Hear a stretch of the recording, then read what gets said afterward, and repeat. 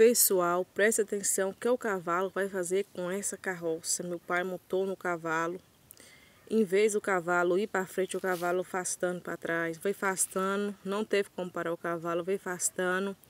Aí começou, derrubou uns canos que tava ali, ó, derrubou os canos. Desculpa não ter como eu filmar, porque o cavalo começou a pular e nessa hora eu já estava tremendo. Aí eu tive que sair da frente. Além de sair da frente, eu tive que tirar o meu filho da frente também, para o cavalo não passar em cima, porque quem nunca viu que é um cavalo disparar, sai quebrando tudo. Se tiver na frente, sai passando por cima. Aí a preocupação minha foi na hora sair da frente. Depois o cavalo se acalmou, meu pai desceu do cavalo.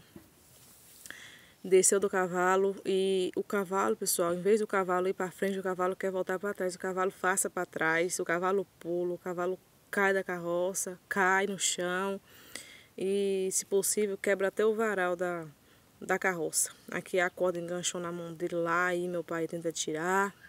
E meu pai teve que ir para a roça assim, foi buscar umas lenhas. Ele teve que ir assim, ó, puxando o cavalo na frente. Depois ele disse que tentou montar em cima do cavalo, depois que já deu uma viagem, né, puxando o cavalo na frente. O cavalo não aceitou. Aqui, ó, o cavalo passa para trás de novo. Aí assim, puxando assim, ó, no chão, assim, o cavalo vai. A partir do momento que você monta em cima, o cavalo começa a pular.